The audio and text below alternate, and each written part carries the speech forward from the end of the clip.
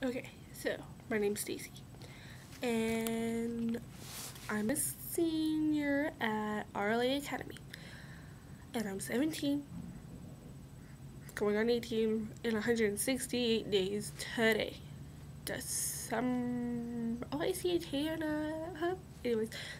Anyways, this is a story about like how I swallowed my industrial bar because it's me. What can I say?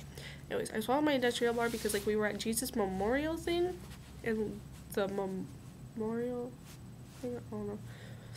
Yeah, and like this happened like 2 years ago, and like so we were at the Jesus Memorial, and my mom said that she wanted me to be respectful and like to take it out.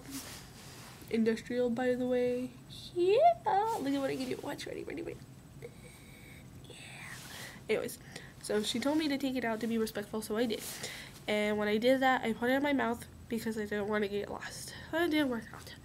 And so when I put it in my mouth, and I went to say goodbye to my dad because I haven't put it back in when it was over.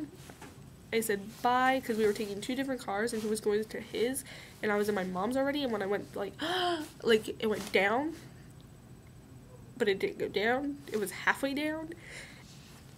And I was choking it, and my mom thought I was kidding, but then when she saw my face was like turning red, like I wasn't kidding, and so like she started like, oh my god, Sissy, oh my god, don't like, no, because like it could have went down the wrong tube thing and like totally like killed me, like, yeah, no.